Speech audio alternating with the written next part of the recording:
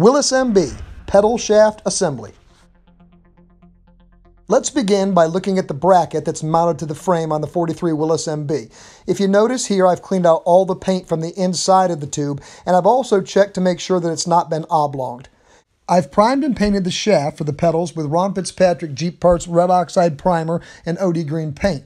The part number for the shaft is A495. This is a very high quality made part. I'm going to be installing the shaft from the inside rail of the frame, so I'll have to loosen up the stay cable just a little bit so I'll have enough room to get the shaft inside the bracket on the frame. I'll simply use a ratchet and a socket to loosen the nut on the back side of the stay cable and give myself just a little bit of room so I can get the shaft in the inside of the bracket. You don't have to remove the stay cable. You'll have to loosen it up probably like a 1/2 inch to 3/4 inch. Before installing the shaft, I'll lubricate the outside edge of the inside of the bracket, or the longer side of the shaft, with a HP grease. It's a lithium base. This stuff is fantastic and it has a really nice sticking quality and adheres to the metal very well. Once I've got a pretty decent coat as shown here on the whole outside of the shaft, you don't have to go to the very end, just about 2/3 up the way of the shaft. We'll go back to the bracket on the frame and install the same HP grease throughout the whole inside of the tube. The grease I'm using comes in a tube that fits in a grease gun, so after I get the whole assembly together, I'll be able to use it also to thoroughly grease all the parts over again. Insert the shaft into the bracket and rotate the shaft back and forth slowly. Take your time here. You don't want to force out the grease that you've applied to both the bracket and the shaft. Just gently turn and in and out, and you should be able to keep most of the grease on the moving parts. I'm working from the inside of the frame rail, and I'll show you the outside here where the shaft should come out on the outside of the frame. Again, back and forth until it's all lubed up. You see how nice and smooth this turns. It's fantastic. Orient the shaft so the slot for the woodruff key is facing straight up, and then install one washer, part number A498, onto the shaft and slide it on next to the bracket. Next, we'll be installing the woodruff key onto the shaft. The key part number is 5036. Insert the key into the slot on the shaft and use a soft face mallet or similar to tap the key into place. Make sure you keep the key square, as the clutch pedal shaft assembly will be sliding on and secured by this key onto the shaft. Make sure the key is bottomed out into the slot on the shaft and double check to make sure it's square.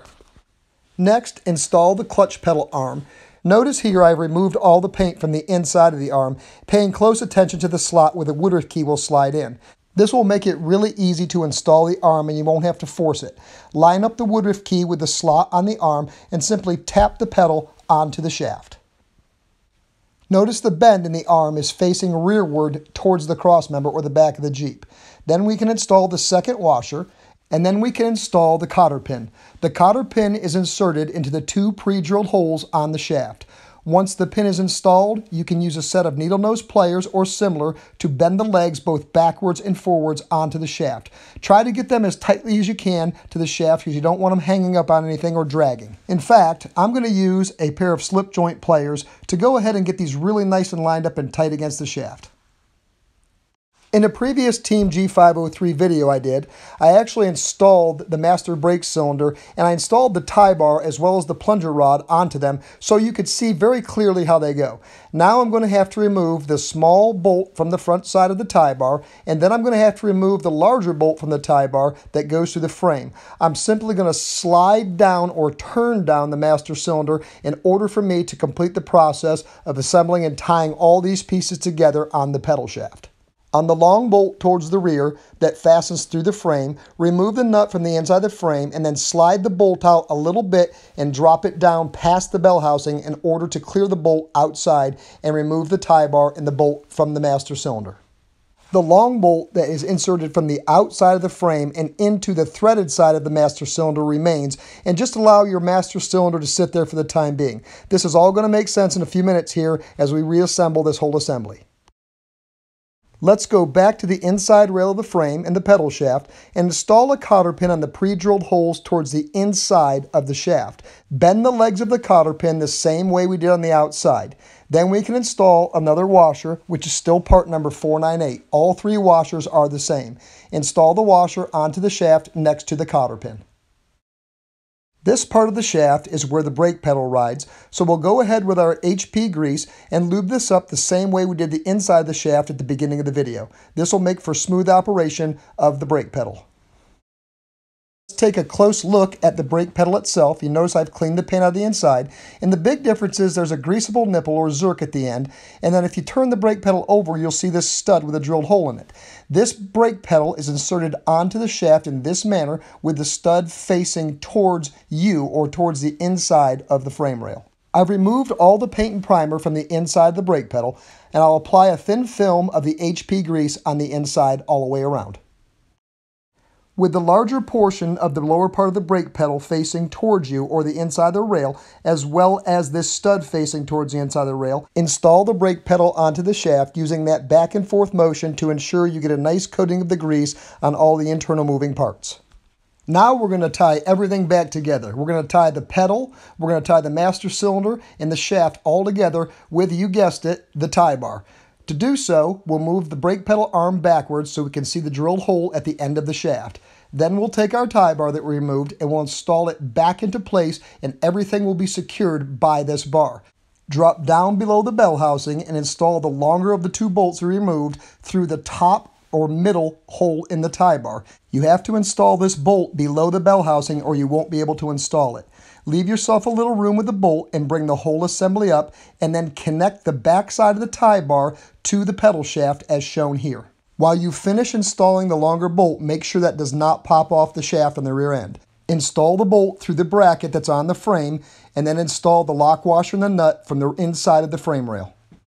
Before installing the small bolt into the master cylinder, you'll have to raise the heat shield back up and install the bracket or leg on the outside of the tie bar as shown here. For reference, there are two Team G503 videos highlighting the installation of the master cylinder and the master cylinder heat shield. This is the video where it all comes together. If you need to, you can go back and watch those two short videos as a reference to where we're at now. I'll install the cotter pin now into the pedal shaft on the outside of the tie bar. Secure the cotter pin in the same way we did the first two. Next, we'll be installing the master cylinder brake plunger assembly. I've primed and painted the exposed end, and I've wire wheeled and cleaned the opposite that'll go inside the boot on the brake master cylinder. I'm going to go ahead here and just apply a little bit of the HP grease to the pin or the stud and just a dab to the small ball end of the plunger. I'll give the connecting end a little dab as well. Install the eye of the plunger over the stud on the brake pedal arm assembly. Install the plunger rod end into the rubber boot that protects the master cylinder backside, and simply push it forward and squeeze a little bit on the boot until the boot hooks into its location on the plunger rod as shown here. Install a small cotter key into the pre-drilled hole on the stud on the brake lever arm. Then secure the legs back in the same way we've been doing all the cotter pins with a pair of needle nose pliers. Make sure that doesn't hang up on any of the mechanism. Next is to install the rod that connects the pedal shaft assembly to the lever assembly towards the rear of the Jeep. I'll show you where the small cotter pins are inserted right now, because once I get the rod installed in its location, it will be kind of difficult to see. I'm going to apply a little dab of the HP grease onto each end of the rod. These are high wear areas, and a little lubrication is going to help. This particular brand of HP grease also has an anti-seize quality to it.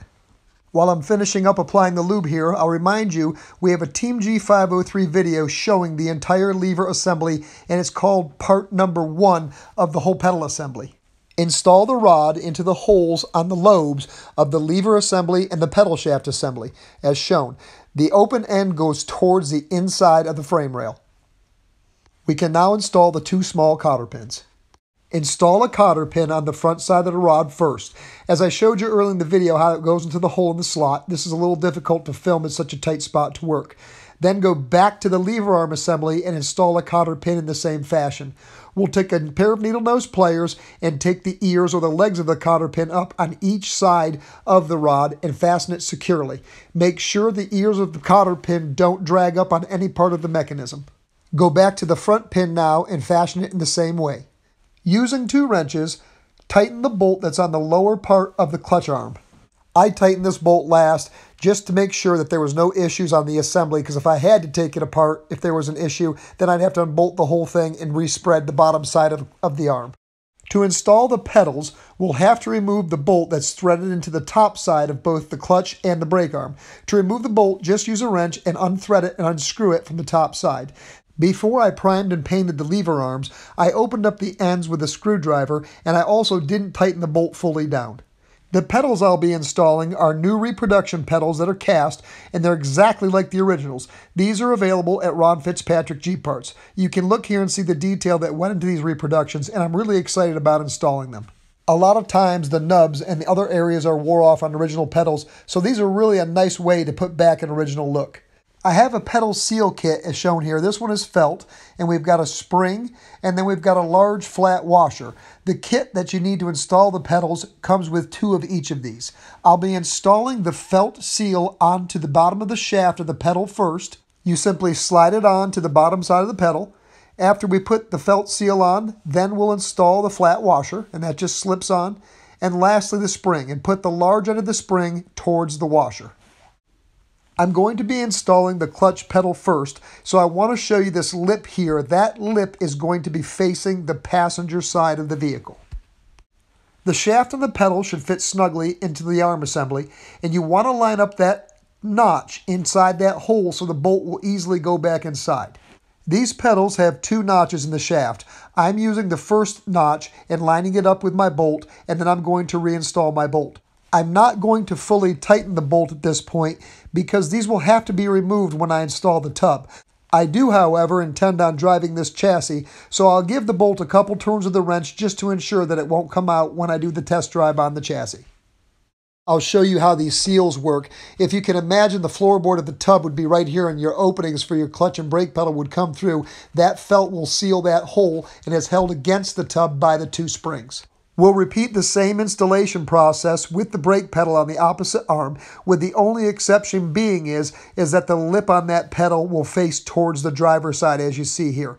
Once again, both these pedals will have to be removed when I install the tub, so I've got my 2 springs that fasten them and hold them in place here, hanging on the frame for when I do that. The felt seals look fantastic. I've gone back through and touched everything up with paint, and I'm really happy with the way this all turned out. The last thing to do is do not forget to go back and re-tighten up your stay cable, and as you see here, I actually ordered a paddle nut just to be safe and secure and installed that as well.